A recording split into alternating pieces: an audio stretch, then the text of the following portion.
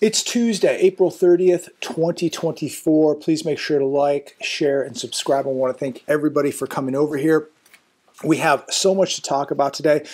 Please stay to the entirety of this video. At the end of this video, I want to take some time and talk about the Federal Reserve's options and why basically they have no options, and why so many people just believe that if the banks go under, the Fed's going to bail them out. And I'm going to tell you why that's going to be a very, very big problem and an impossibility for the Fed to do. So stay tuned to the end of this video. But today I want to start with this. We got some really bad news, and markets did not like it. U.S. consumer confidence drops to its lowest level in nearly 2 years. Dow Jones today closes down. Markets across the board close in the red. Dow Jones was down 570 points. NASDAQ down 325 points. Now, this is right here in Axios. U.S. consumer confidence drops to its lowest level in nearly 2 years. Now, I want to ask all of you, please comment down below. What happened to the strong consumer that I just heard about yesterday? Now the consumer is losing confidence, but yet we're told daily how the consumer is resilient, the consumer is strong, the household is strong, the economy is strong.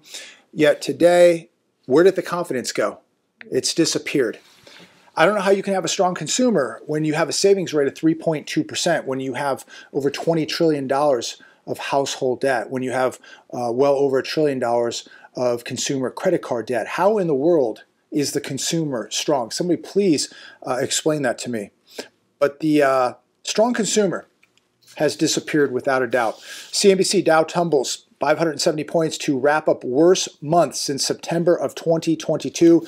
And we better all be paying attention to the 10-year bond yield, 4.68% as I make this video. 30-year fixed mortgage rate today, 7.35%. That is according to bankrate.com. It is getting more and more difficult to borrow money, especially if you're trying to buy a house. We are seeing the housing market really in lockdown. It is completely stagnant. It is not moving. Buyers cannot afford to spend 7.35% to borrow money on an overpriced home. Something's going to have to give. We're either going to see mortgage rates go to 2 or 3%, or home prices must begin to come down. I believe at this point the Fed should raise rates and force some of these asset prices to come down. Home prices, I'm looking at homes that back in 2020 were $250,000, and now in 2024 they're $800,000. We're beginning to see the not so strong consumer have to cut things out. CNBC, Starbucks shares sink 10% as same-store sales fall, quarterly results miss. The company's same-store sales fell 4% as traffic to its cafes declined 6% in the quarter.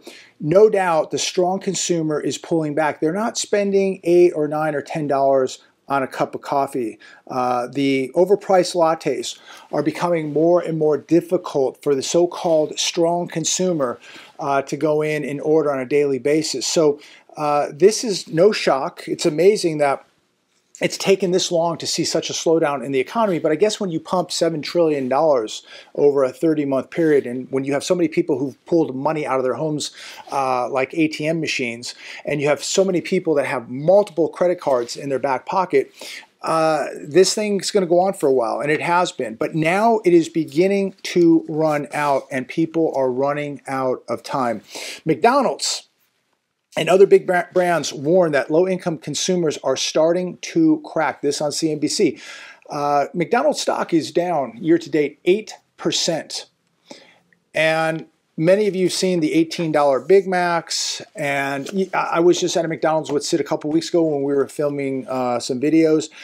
And I used to go to McDonald's a few times a week for iced coffees. I no longer do that. I just make them at home now. But a large vanilla iced coffee that used to cost $3.29 out the door is now $4.77. But we know that wealthier people have been eating more at fast food restaurants. They've been shopping more at the dollar stores. And so you have to ask yourself, where are the poor people now going? If they can't afford to go to McDonald's, if they can't afford to shop at the dollar stores, because that's where the wealthy people have gone, because they've had to downsize. They've had to rein in some control on their finances at home. They're all feeling the inflation. Their health insurance and car insurance and HOAs and taxes are all going up, forcing them into the Walmarts, forcing them to the dollar stores, forcing them to take their families to McDonald's. So where are the poor people going? Where are the poor people shopping? Where are the poor people eating? Very, very disturbing information here. Another store, Kohl's. Many people looking to save money go to Kohl's. Year to date, their stock is down 14.6%. We had over 120,000 layoffs in April. Consumer confidence, the lowest since July, yet we're being told that the consumer is strong, the job market is great, everybody's out spending money, but we're now beginning to see the cracks, and it is really the lower income of this country, the poor, the lower middle class, who are really feeling it. Middle class is just being annihilated, and people are literally going broke just to try and stay middle class. They're doing everything they can to hang on to their cars, their houses, their lifestyle, and it's going to be very, very difficult. I was talking to a friend of mine today, and he said, wow, 2024, here we are. We're almost in May, and it's been a barn burner year when you look at some of the events, geopolitical events, financial events, the volatility in the markets, leadership in this country. It's just been really unlike any other year, and things are going to continue to get more intense, I believe, as we now begin to head into the summer. The hedge today, on the verge of panic. Dallas Fed Services survey suffers longest slump since Lehman. This is the 23rd straight month of contraction in the survey. Inflation, let's talk about why it's the 23rd month of contraction. Just a couple of reasons. I'm just going to paraphrase through this article. Inflation keeps driving cost up. The Federal Reserve potentially delaying rate cuts is causing uncertainty for the second half of 2024. Employers are reluctant to hire because of continued high interest rates, inflation, and a stagnant economy. We have political uncertainty, geopolitical tensions, federal regulations that are increasing the cost of doing business, and the list goes on and on and on. Do you think that this is going to get better anytime soon? I really don't. We seem to just be a country spiraling out of control with no leadership, no destination. It just seems like a runaway train that has blown right off the tracks, and the carnage is literally everywhere. And when this whole thing comes to a halt and we begin to really see the damage, I don't think people really realize, for the most part, how bad things are right now, because people are still driving in their cars, people are still going out to eat, society still is functioning. There's food on the shelves. Went to Costco last night. Plenty of food, plenty of clothing. It's all there. People running up the credit cards.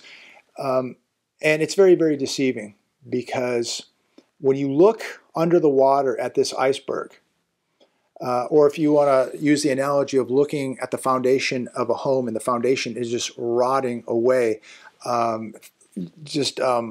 infiltrated with termites and rot. But the home from up above looks wonderful. But the foundation is crippled. And if you're not preparing for a collapse, this thing is going to fall right on top of your heads. I was watching an interview this morning. I think it was actually filmed yesterday on Fox Business. Barbara Corcoran, the real estate guru, she says that there's 5 buyers for every home on the market. And this is, I'm using this just as an example to share that there is still FOMO out there, that, these people on the television, people who are heavily invested in the stock market or cryptos or real estate, want you to continue buying. And Barbara wants you buying. There's 5 buyers for every home on the market. That's interesting. I don't know how that's even possible when you look at the condition when 80% of this country is living paycheck to paycheck.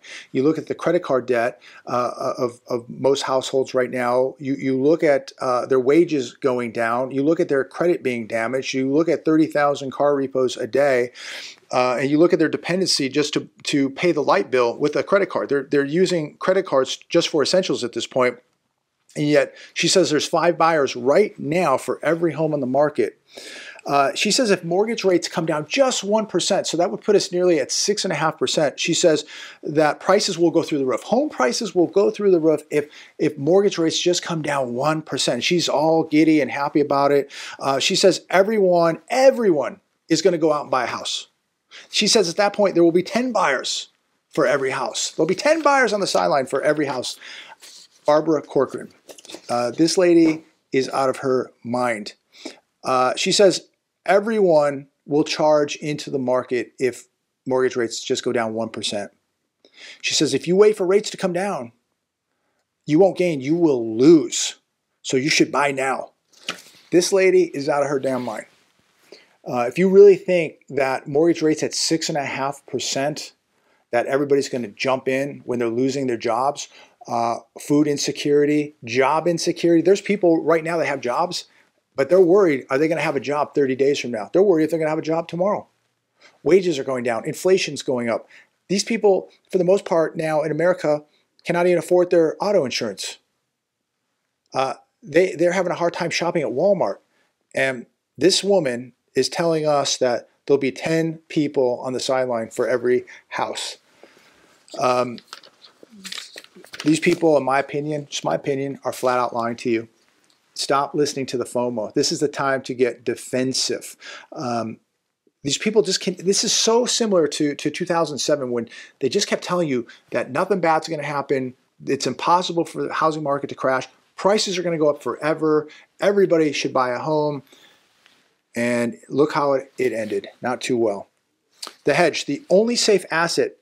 Chinese consumers overtake India in gold buying frenzy. November 2023, gold was sitting around $1,900 an ounce. China went on a buying binge. Chinese consumers bought, get this, 308.9 tons of physical gold. That is 10.9 million ounces of gold in the first quarter. That's a 5.9% increase compared to the same period in 2023. Chinese consumers are increasing their appetite for gold, physical gold, not the ETFs, not the paper, the physical gold, seeking to protect their assets amid a volatile stock market, just like the one we're in right now, and a depreciating yuan and property doldrums. It's happening right here. The Chinese are way ahead of us as a people, way ahead of us. They see the writing on the wall. They are preparing. What's the average American consumer doing? They're going to football games. They're going to baseball games. They're trying to get another credit card. They're going from credit card to credit card, paycheck to paycheck. Many just will refusing to make any sacrifice whatsoever. While these people right here, they know what's coming. And I think that we should take a page out of their book and pay attention to what's happening to the volatile stock market here, the volatile US dollar that is continuing to buy less and less, and a housing market, not in the doldrums, but has absolutely collapsed. Just because prices are up doesn't mean that the housing market hasn't collapsed. Sales have collapsed. You can ask any price you want for a home, but you have to sell it. People are not right now having a very easy time selling their homes. Buyers can't qualify. Again, buyers are losing jobs. Buyers are losing their cars. Buyers' credit is collapsing. And it's making it very, very difficult in order for a buyer, a potential buyer, to afford to be able to buy a home. 10-year bond yields at 4.68, and you have a 30-year fixed mortgage at 7.35%. Buyers are getting just absolutely priced out. And if sellers do not come down in price, nothing is going to sell. And that's just what we're witnessing take place right now. I want to finish with this last article from The Hedge. I think it's extremely important. If you get a couple minutes, check it out. Do your own due diligence. I think it's a good one. It's titled, "The Fed's Game of Make-Believe Comes to an End." The Fed is running out of time, and the Fed is running out of tricks, ladies and gentlemen. They are no longer able to pull rabbits out of the hat like they used to. They're at a very, very dead end here, because if they raise interest rates, they're going to send America into a historic depression. If they cut interest rates, they're going to bring in hyperinflation to America. That's my opinion. But just going to go through this article a little bit. I'm going to just kind of paraphrase a little bit. But if you get a couple minutes, check it out. The Federal Reserve rose interest rates 11 times, going from 0%, raising 11 times to about 5.5%, I believe, 5.25%, 5.5%, which simultaneously created huge losses in the bond market. They created the BTFP, the Bank Term Funding Program, a big game of make-believe. It says here, banks were allowed to borrow money from the Fed using their cratering bond portfolios as collateral. But instead of valuing the bonds at the actual market price, everyone simply pretended that the bonds were still worth 100 cents on the dollar. In other words, the banks just made up prices for their assets, and the Fed allowed them to do it. Now the BTFP has expired, and now the Fed has stopped playing make-believe. So maybe things are going to get more real. We shall see. The reality is, we have a lot of banks that are in very, very serious trouble, ladies and gentlemen. Probably a majority of our banks are insolvent at this point. Nobody's talking about it. Nobody wants to talk about it. Nobody wants to scare anybody. They certainly don't want to scare markets. But you need to be aware of this so that you are protecting yourself. Republic First, last Friday, after markets closed, was seized by the FDIC. Does this mean anything? Apparently not, because nobody's even talking about it. Or is there more to it? It's amazing how a bank, a regional bank like this, 32 branches, can be seized on a Friday night. Fulton Bank takes over Saturday. Monday morning, nobody's even talking about it. People say that the Fed will just continue to bail the banks out. People write me all the time saying, look, don't worry about it. If these banks go down, they're just going to get bailed out by the Fed. But the problem is that the biggest bank of them all, the Fed, is broke. The Fed is broke. The Fed has nearly $1 trillion in unrealized losses. The Fed has $51 billion in capital versus $948 billion in losses. This means the Fed is insolvent 19 times over. So how could the Fed bail out all these banks, and how will they bail out these banks when they go under, when it's insolvent? They're broke. Maybe the insolvent U.S. government could do it, but it's only insolvent by more than $50 trillion. You need to be protecting yourself. The ultimate consequence is the loss of the U.S. dollar, the world reserve currency. If we lose that status, America will lose all of its power. Your standard of living, if you think it's falling right now, it will be falling at a record-setting pace. We live like we do because of the world reserve currency. If we lose that status, it is game over for America. We will no longer be the world leader. We will not have the authority that we do. We will not have the influence that we do. We will be paying a lot more for gasoline. We will be paying a lot more for food. We will be paying a lot more for everything. If we lose world reserve status, it is game over for America. And this is the course we're on right now. This is the consequence that we're on right now. And you need to be protecting yourself, because the day that that happens is the day that it's game over for America. And if you don't have real money at that point, like gold and silver, you're going to be in very, very big trouble.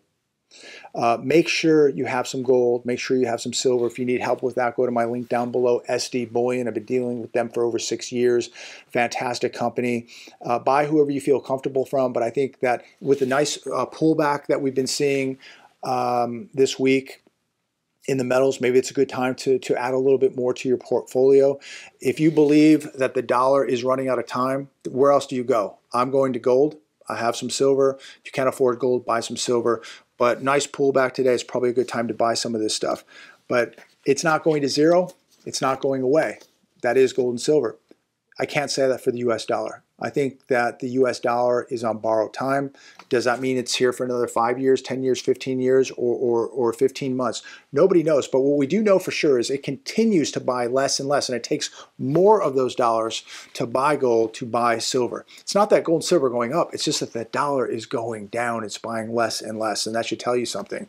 Would you rather have a box of gold and silver 10 years from now or a box of cash? I promise you, I guarantee you, the box of metal, precious metals, is going to have more purchasing power than that box of cash. Have a good day. Be careful out there. God bless all of you. Please like, share, and subscribe. Talk to all of you very, very soon.